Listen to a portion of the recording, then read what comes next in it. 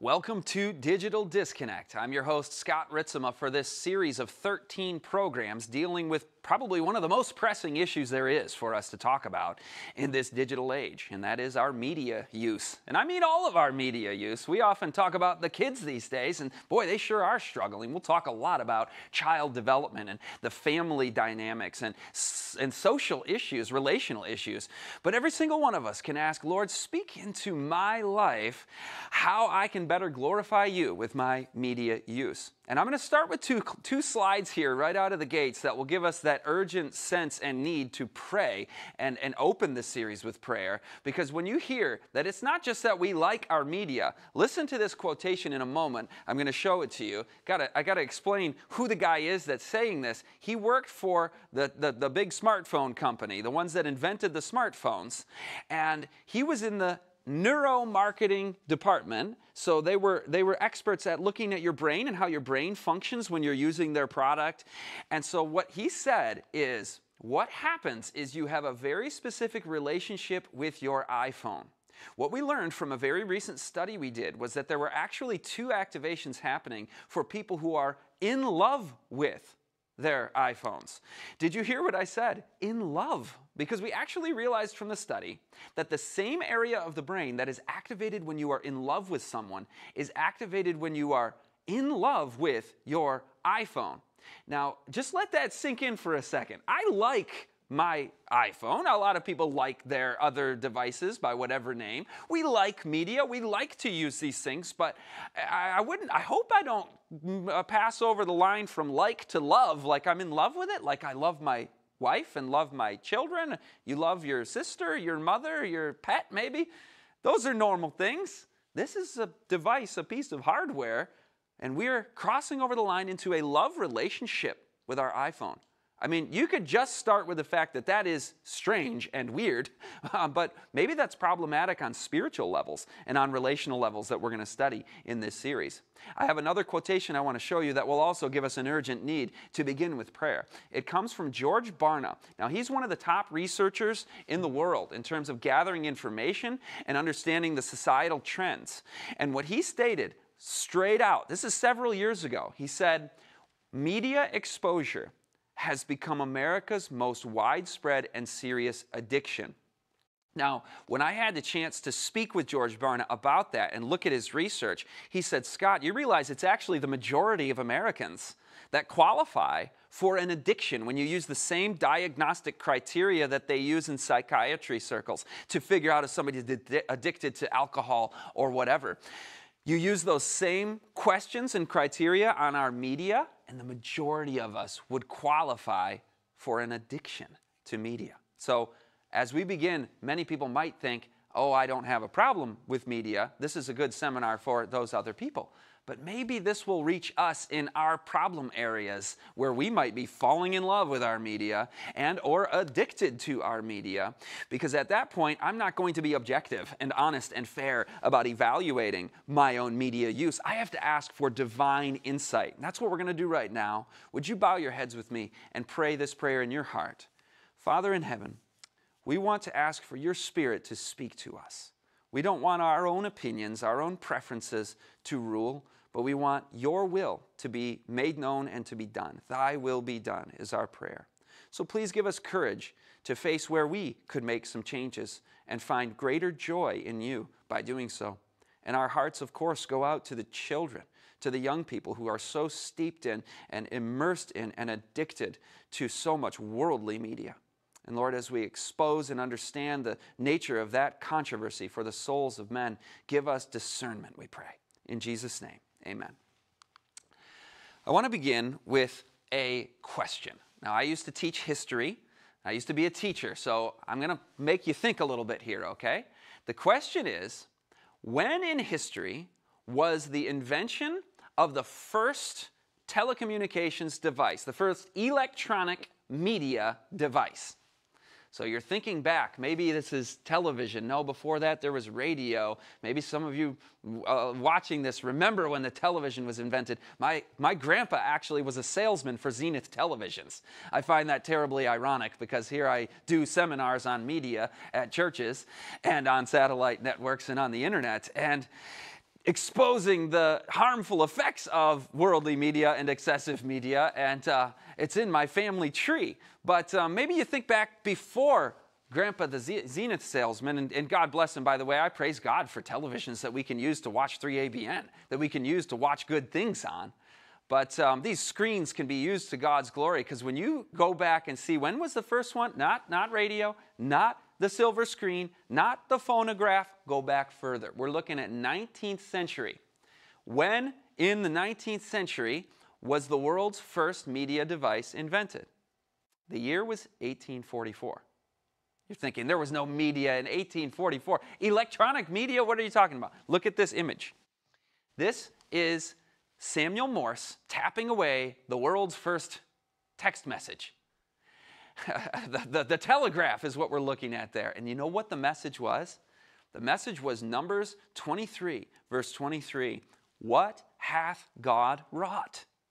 Can media be used by God to the glory of God to spread the message of hope and salvation to the world? Amen. That's what we're doing right now. But 1844 is a pivotal year in prophetic history. Those who've studied Daniel chapter 8, verse 14 actually refers to a prophetic time period that you can chart when studying Daniel 9 as the beginning point. It ends in 1844. And so this is the last days that we are in. 1844, the beginning of the investigative judgment, the heavenly sanctuary cleansing. That's something to study if you've never studied into that. So if 1844 ushers in the last days, we have to ask, Lord, what are you doing through us and in us during this urgent time in Earth's history? And how does the devil feel about that? Because he's running around like a devouring lion and seeking whom he may deceive and bring down into the pit of darkness. Well, that's exactly what media is doing today, isn't it? Worldly media, excessive quantities of media, media addiction. And so when we think about a media seminar, it's not so much a question of is media bad or is media good. Media can be used for either. This is not even a seminar about media, really.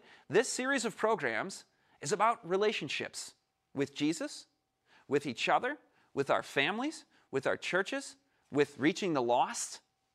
You see, when you think about digital disconnect, it's a great concept because it has two meanings. The digital media has disconnected us from one another in many ways. A divide in the home, generation gaps, disconnect between us and our Savior if we are compromising in our media use and consuming that which is of the world. But at the same time, if we are willing to disconnect from it, then the digital disconnect, if you will, can bring great joy. The disconnect from so much media can bring us into a better experience of how to be human again. That's the name of this particular session, which that got me thinking when I was looking at these clips online. Have you seen them? Where somebody's on their device and they, fall down the stairs. Or one that really got my attention. You can see this video actually in the series that we put out. Our ministry, Belt of Truth Ministries, put out a series called The Media Mind. And in that one, there's a guy walking down the street with his phone, and he's in this alley, and ahead of him, you're watching, he's approaching a manhole with ribbons around it, and it's plainly marked. He walks right through the barriers and falls down right into the hole. And I go, wow, we've got an issue when these sorts of things are happening. Not just that, but you have pedestrian traffic incidents happening. Car and Driver magazine headline, huge rise in pedestrian traffic incidents. And in general, cell phone related injuries. Have you ever heard of cell phone related injuries? I haven't, but when I heard this for the first time, I thought, okay, we're in a new place then when there's such a thing as that. They're up 84% at one point, and people are walking into oncoming traffic, so we're going to have to start reorienting how we do human society, aren't we? What they did was you're going to see a graphic of a crosswalk where instead of people looking at the stop and go signs up at eye level, which where we have lived for thousands of years, looking up and around us, we're on our devices looking down, and so many people are walking into oncoming traffic where a bus is coming, you have to have the signals there at foot level, at ground level. That got my attention definitely as I was thinking, how did God design for us to be human? How about the media mind of this age has become disconnected from the people around us, from the object around us, from the hole, from the traffic, from the lamppost. Here's another graphic that got my attention. In Austria, they had to put pads on the lampposts because people are walking into them. And in America, they actually had a federal grant at one point to study how can we get alerts on people's phones to tell them when they are approaching the curb so that we can reduce the traffic incidents of people walking in. So I can't tell when I'm approaching the street. How to be human again, indeed. We need to rediscover how to walk and not walk into oncoming traffic. Another thing about how to be human again that got my attention was the concept of kyphosis. People are on their devices and they're hunched over. When we're at a 45-degree angle, there's 49 pounds of pressure that's being applied on the upper spine there. And that's actually reshaping the muscles into a permanent forward head posture. They call it hyperkyphosis. And they're saying this is happening with young people too, not just the elderly. As normal, as we age, we come down. But another thing with young people is this one that you'll see, a graphic of a Washington Post article with the scan there, the x-ray of a little bony protrusion. And it says horns are growing on young people's skulls. Phone use is to blame, research suggests. And then this one with the potty with a tablet on it, and you're like, what is that? A digital potty? I didn't know there was such a thing. Well, yeah, kids can't learn to use the potty with a normal potty anymore because everything has to be gamified. Everything has to be incentivized and done on a digital screen. What is this world coming to? Well, we've been told we've achieved some level of social connectedness because everybody can be on social media. We can all be online together, and it's a great social boon of relational connectedness. We're the most socially connected generation in history, we've been told. But then when I understand that we are the most lonely generation in history, when you look at the Surgeon General of the United States come out and say, we have an epidemic of loneliness. In Japan, they just appointed a minister of loneliness, meaning like a secretary, a cabinet-level office in their government. And this one really was strange to me. When I learned about the cuddling with strangers craze. Did you ever hear about that? That was definitely pre-COVID, but people were going out because they're so lonely they just want a hug, that they go out and hook up with strangers at a cuddling cafe or hire a professional cuddler to come to their house and snuggle with them and give them a hug. How sad. By the way, if you know people in your area who have not had a visit, who have not had the love of Jesus Christ in the arms of Him reaching out, reach out right now. We are the body of Christ, the hands and feet of Christ, to solve this crisis of loneliness that social media is not solving. It's causing it. And if you're feeling lonely right now, know that Jesus is right there with you. And praise God, we can have this tool of media right now to come together in a way that we wouldn't have been able to do prior to 1844 and the invention of the telegraph. So we're going to keep using these devices to God's glory. But have you noticed our society sure is crumbling in so many ways. For those who are weirded out by the cuddling with strangers craze, by the way, there's the chair that will hug you back. Yes, look at that graphic. You can't believe that's a real thing till you see it in USA Today. Some inventor in South Korea said, people are so lonely, we better make chairs that hug them. Yikes. So what is the solution to this? Well, God always has the solutions. Sometimes just seeing what the problem is, you identify the solution. You know that social media is increasing loneliness because all the studies are showing it. Well, they did a couple of studies where they said, well, let's just take people off social media for 1 week. One of them was at the University of Pennsylvania. Another one was a Denmark study. And in one of the cases, they brought social media use down to 30 minutes per day. And in the other one, it was a social media fast. And what were the results? Well, you'll find it not surprising that after 1 week of no social media use, loneliness scores dropped significantly in young adults who were studied in these studies. 1 week of no social media or very limited social media use reduces your loneliness. Oh, we're going to get more into that when we look at the session called Anti-Social Media, because really, you can't necessarily call it social media when it's increasing loneliness. It is anti-social media if it is increasing our loneliness. So the media mind, if you will, is becoming more lonely, but the mind of Christ fulfilled. You see, that's the solution Jesus wants to bring to us. The fulfilling experience of relational connectedness. When you disconnect some from your digital immersion, again, they are tools. Utilize them, but don't be used by them. When we have a commitment to make a digital disconnect of some kind, we find relational connectedness starts to take over our experience with Jesus and with each other. We'll look at that in the session called Anti-Social Media. But again, this session is called How to Be Human Again. Did you know that the average American touches, taps, and swipes their device 2,617 times per day? 2,617 times per day. You multiply that by 365 days in the year, and you get almost 1 million touches, taps, and swipes of these devices. It's almost as if that's the world we live in now. The virtual world, a counterfeit reality. You know, I was thinking about when I was looking at those numbers, I was like, how many times am I touching, tapping, and swiping? We're all reevaluating, okay, am I using too much media? I mean, it's not worldly. I'm using it as a tool, but maybe there's a quantity that I've reached peak media use and it's going to become problematic for my joy and relationships and everything. 2,617 times of these. How many times did I touch my children today? How many times, even just a pet or wood and nails or soil and plants or cooking and real physical non-virtual things? Are we touching those 1 million times a year? I don't have any data on that. You're going to hear a lot of information in this series. Hopefully it's information that prompts us to think and rethink our media use. And it comes with a transformation of the Holy Spirit. Because when we look at the latest numbers, they are absolutely catastrophic. Our society is crumbling under media addiction. Take a look at these stats. Teens today now consume 9 hours of entertainment media per day. Parents aren't far behind with 8 hours per day, so we can't judge too harshly there, can we? The average adult spends more time looking at screens than sleeping.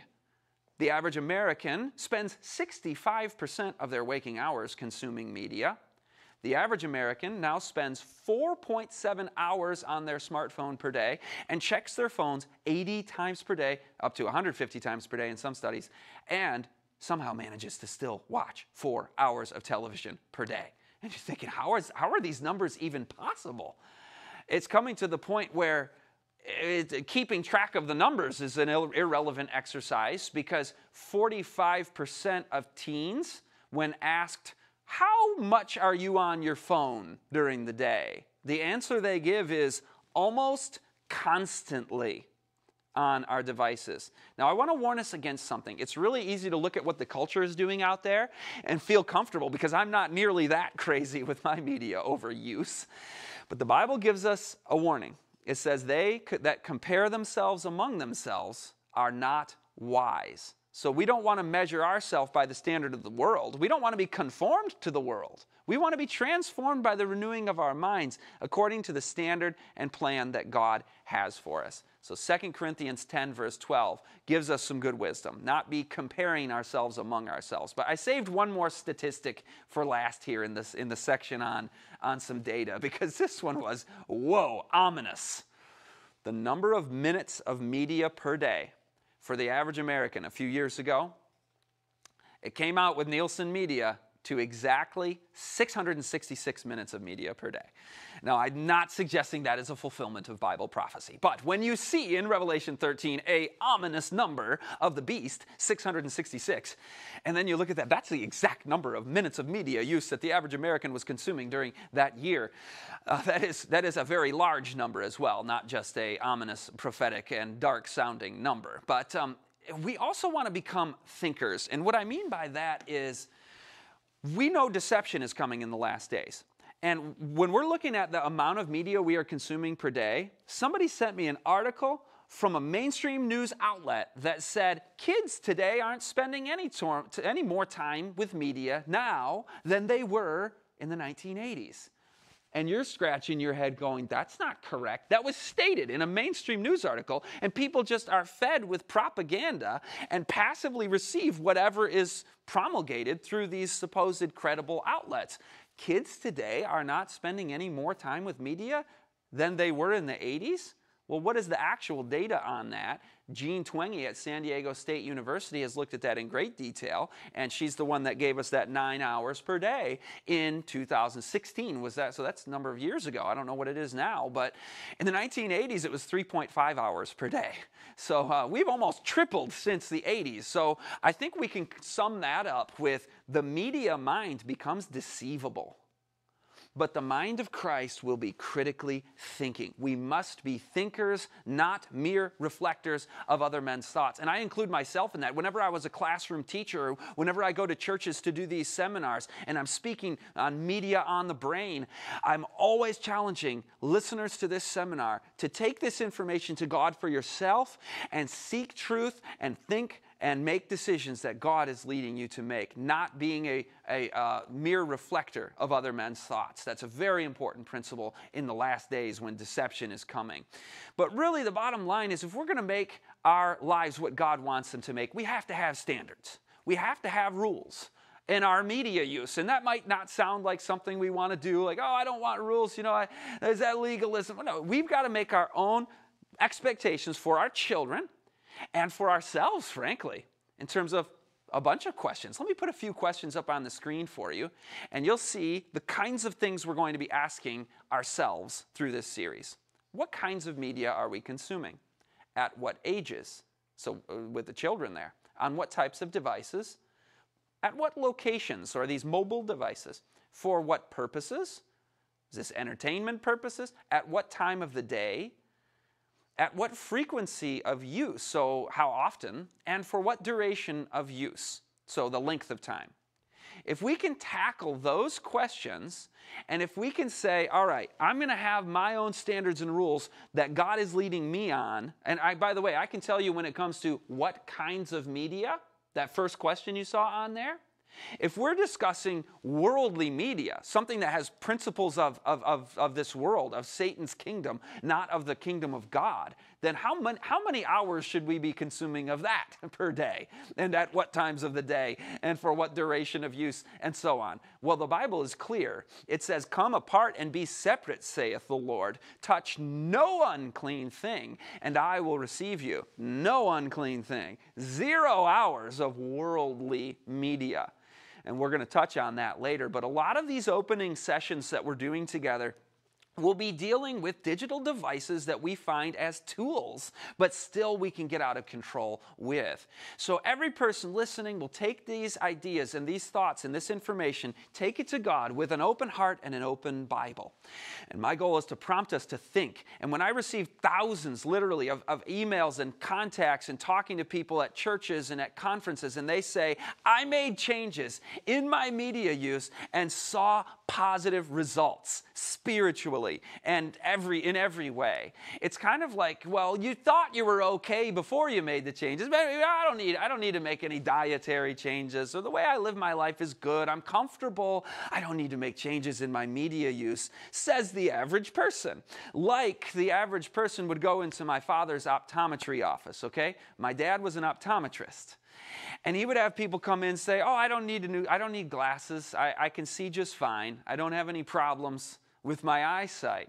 And my dad, the doctor, would say to them, are you seeing blurry? Are you sure everything's good? Well, let's go ahead and give you a little test here. And down come the instruments over the eyes, right?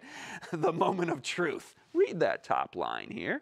Okay, yeah, that's AMVWR. Read that second line, please. Wait a minute, the second line? I'm supposed to be able to read that? What is that? Is that a C or a G or an O or a Q? I don't know. I can't read the second line, Doc. And then he does the whole drill of which one is clearer, 1 or 2? 2, 2, or 3? 2, 2, or 4? 2 is still the clearest there, Doc. And he breaks it to you. You thought you were seeing okay, but you can see even better when you have a prescription and you tried something. You see the analogy here with our media use? We try something different. Like those people did in that study in Denmark, University of Pennsylvania studies. Let's just take away social media for a week or reduce it to 30 minutes a day. Oh, all of a sudden, you notice a difference. You ask those people beforehand, I'm fine, right? We all are fine. But God wants to prompt us to try something different. He says, test me in these things and see if I don't open the floodgates of blessing upon you. And he says, taste and see that the Lord is good. You will seek me and find me when you search for me with all your heart. So that's the quest we are on. This is not a seminar about media as much as it is a seminar about our relationship with Jesus Christ and our relationships with each other and the family unit that God is so interested in restoring in the last days. Now, as I was listening to the information about eyesight and media use, you do a lot of near work, you have a lot of screen time, it increases the risk of myopia and nearsightedness.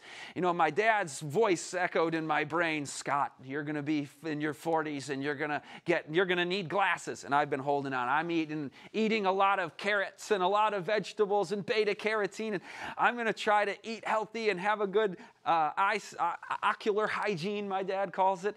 Blink a lot when you're doing screen work and take your eyes off the screen every once in a while and reset.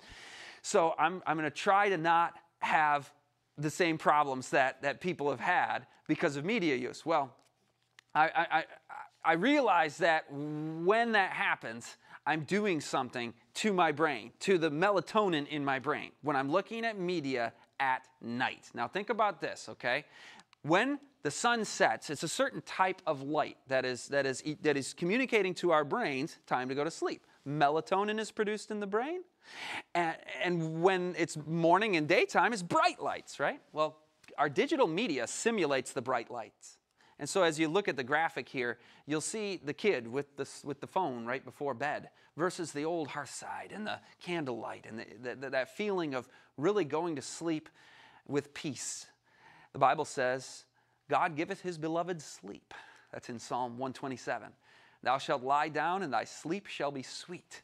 And so God wants us to have energy the next day. When children use devices before bed, they're 2 times more likely to be sleepy the next day. And just 15 minutes can do it, especially video games, because they increase cortisol release.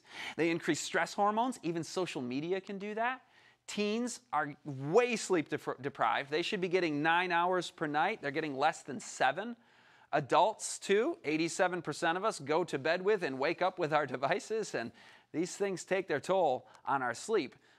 I want to have the mind of Christ becomes energized, but the media mind tired. And that's the bottom line there. But God has a better plan for us, doesn't he? In all the aspects that we're discussing here. And so he wants to bring joy to our lives, restoration to our relationships, and ultimately, inspiration that we can overcome whatever besetting addictions, habits are getting us down. Seek him with all your heart, and he will be found by you.